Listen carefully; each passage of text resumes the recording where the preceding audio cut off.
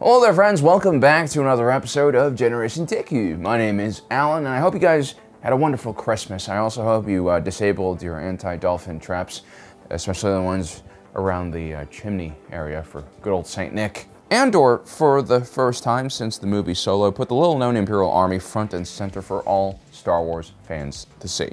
Which is awesome because I've always been a huge fan of the Imperial Army ever since I first read about them in the original Thrawn trilogy. I mean, he was a military force inside of the Galactic Empire that actually was focused on being a military force and wasn't necessarily as swayed as the Imperial Navy was by the Sith Lord Palpatine's crazy machinations. The Imperial Army believed in consequences, it believed in good organizational structure, and being prepared for the many ground battles the Empire would wage against its enemies. But since the Empire's territory spanned across an entire galaxy, most of it covered in cold, hard vacuum, the Imperial Army and its ground-based missions were always considered less important and glamorous than the other branch of the Imperial military, the Imperial Navy. Even the stormtroopers, who technically were a part of the Imperial Army, received more recognition and glory because at least they were usually stationed on board Imperial Navy fleet vessels. And because both organizations were overseen by the Joint Chiefs and fought for essentially the same pool of resources, credits, and manpower, there was a natural rivalry between these two organizations, and there were real ideological differences between the Imperial Navy and the Imperial Army, along with very different operational and strategic goals. It all kind of starts with what kind of people were attracted to which service branch. For the most part, the Imperial Navy was seen as the more glamorous and, dare I say, more important branch of the military. If you did well in the Imperial Academy system and had the ability to choose where you went next, usually you would choose a fleet school or a pilot's academy. While there were stormtrooper academies and other schools designated to create elite infantry officers, being a ground pounder just seemed like a less desirable position, so ultimately the people who lived in the core of the galaxy, that's where the power and economic center was, these individuals usually joined the Imperial Navy.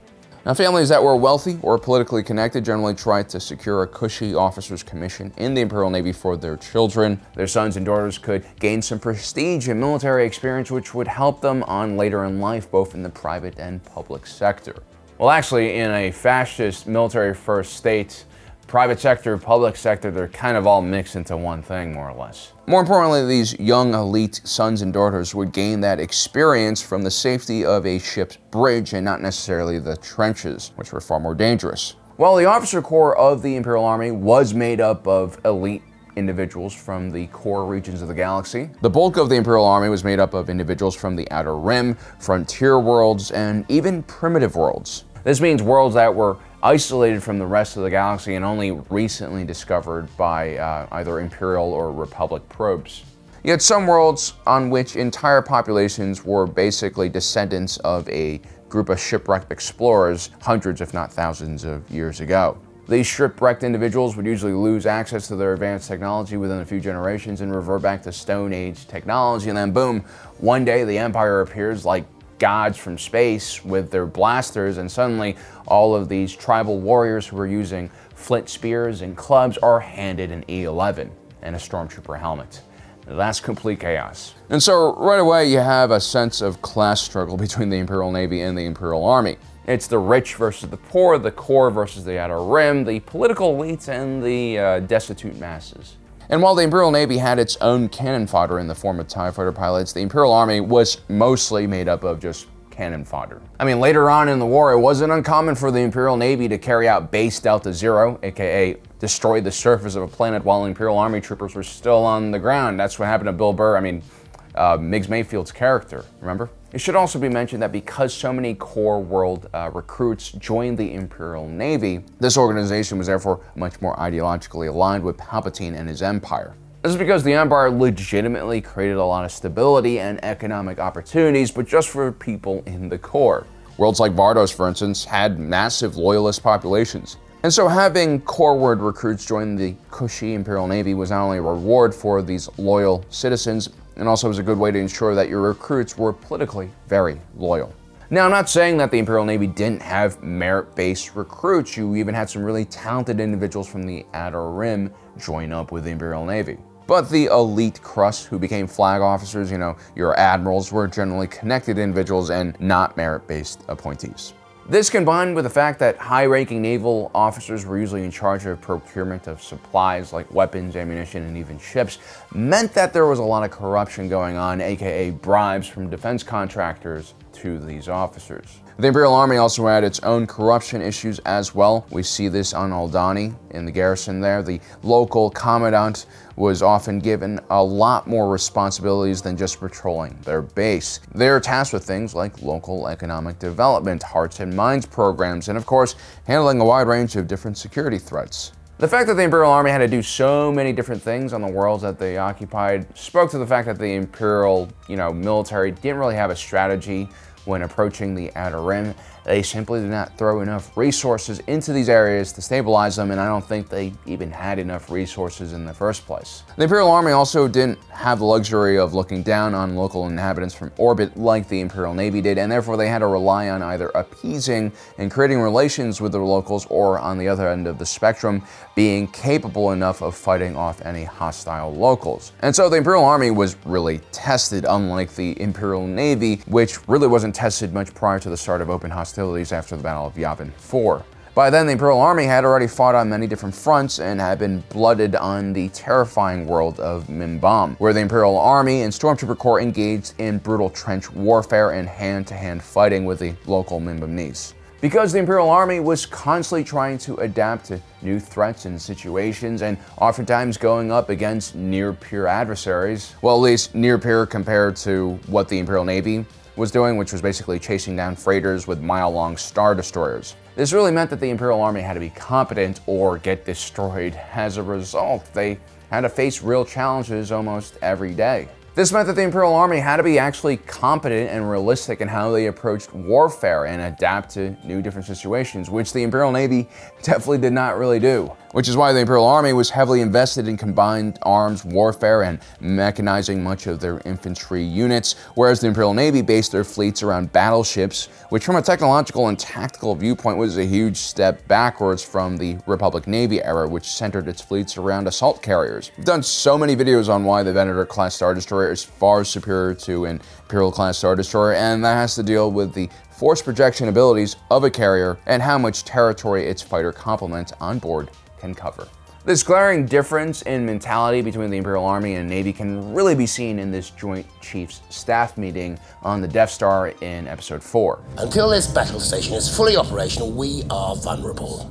Dangerous to your Starfleet, Commander, not to this battle station. The first person speaking is Major General Cassio Tag. He is the chief of the Imperial Army. He's the only person in this room full of sycophants and dullards who has a contrarian view about the Death Star. He warns everyone to not drop their guard. He also shows a healthy respect for the Empire's enemies. The arrogant officer he's talking to is Admiral Conan Antonio Motti, chief of the Imperial Navy. He's a stooge of Moff Wilhuff Tarkin and fully believes in the power of the Death Star.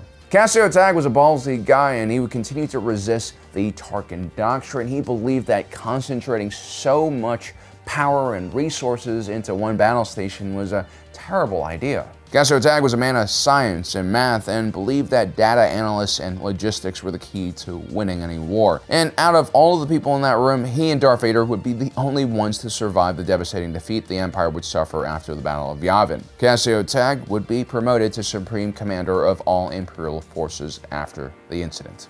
Despite Cassio Tag's ascension into a position of power, the Imperial Army and the Imperial Navy would continue to fight for limited resources from Emperor Palpatine. For instance, both the Imperial Navy and Army had their own starfighter corps. The Imperial Army pilots were known as groundhogs, and the Imperial Navy pilots were known as vac-heads. Despite the fact that both of these groups flew the same exact vessel, they really hated each other, and they had a very bitter rivalry. Wherever Imperial Army pilots and Imperial Navy pilots were stationed together, they would have their own separate clubs and bars that they went to. The elite Stormtrooper Legion, who were technically a part of the Imperial Army, were also oftentimes stationed on board Imperial naval ships, which caused a lot of tension and confusion about how the chain of command flowed on board. The gruff nature of the Stormtrooper Legion also clashed with the more gentle Imperial Navy personnel. Inter-service rivalries are very common even here in the real world. I mean, we've all seen those U.S. Army TikTok recruiters shitting on the Marines' annual expenditure on crayons, and we've seen how all the service branches just make fun of how degenerate the Navy is. But that is more or less good-natured fun. A much more serious inter-service rivalry, like the one that grew between the Imperial Japanese Navy and Imperial Japanese Army, led to some serious issues. The Imperial Japanese Army and Navy also had very different goals. In 1930s, the fuel-starved nation of Japan had basically two options to continue their industrial output and military expansion. One way they could go was north into the oil fields of Siberia via Manchuria, which obviously the Imperial Army was better situated to go after, or the rich oil fields in the Dutch East Indies, which obviously the Imperial Navy was better situated to go after. I mean, these two organizations, just like the Imperial Army and Navy in Star Wars and the Galactic Empire, were very different. I mean, the Imperial Army had very fascist and xenophobic tendencies, and they more or less hated the Western world. Whereas the Imperial Navy had a much closer tie to the global naval community and would oftentimes carry out joint exercises with the United States Navy. As a matter of fact, Japanese leader Admiral Yamamoto had traveled extensively through the United States as a young officer. He ended up studying at Harvard and had fallen in love with America. At the same time, he was the reluctant architect of the sneak attack on Pearl Harbor. I mean, he better than anyone understood the potential economic and military power of a pissed-off United States, and his view on the matter is best captured by this fictional quote he has in the Tora Tora Tora film. 眠れる巨人を起こし、奮い立たせる結果を招いたも同然である. His story is kind of a sad one because he saw the writing on the wall way before anyone else, and because he fought against the more pro-war factions within the Imperial Army, he actually faced assassination attempts and threats in the years leading up to World War II, or at least World War II when the United States joined the fight. Yet ultimately, Yamamoto did his duty and fought for his country in a terrible war that he knew Japan could never win. In the same way, Cassio Tag was fighting a losing battle against extremists and radicals and other, kind of stupid people within his own military structure. The Imperial Army would gradually be phased out and replaced by the Stormtrooper Legion, which we all know is an elite shock force, which is a lot more expensive and resource intensive to train. It just kind of made no sense for this development to happen. And Cassio Tag only won his position of Supreme Commander of all Imperial forces after most of the Joint Chiefs were killed on the Death Star. And despite being the Supreme Leader, he ultimately found himself having to work alongside Darth Vader, which of course became a huge health hazard to him. Now, that's not to say that having separate military service branches isn't a good idea. I mean, most militaries in the world have separate service branches, and this is so that you can foster kind of different points of views and have some friendly competition at the same time, which is really healthy. But the Imperial military was completely imbalanced in reality, and the Imperial Army was far outmatched by the Imperial Navy, both in budget and also perceived importance. Which is really unfortunate because the Imperial Navy might have all the big guns and fancy ships, but since the dawn of warfare, infantry has always been the key to holding territory and winning wars. The Imperial Navy, in many ways, was just a glorified transport service that occasionally provided fire support. So there you have it, guys. That is the interesting dynamic between the Imperial Army and the Imperial Navy. I hope you enjoyed this video. If you did, give us a subscribe. Hit that notification button down below as well so you don't miss out on the rest of our awesome content. The Bad Batch is coming out very soon, and I'm sure we're going to have tons of things to talk about. As usual, my name is Alan, reminding you that my allegiance is to the Republic, to democracy. See you next time.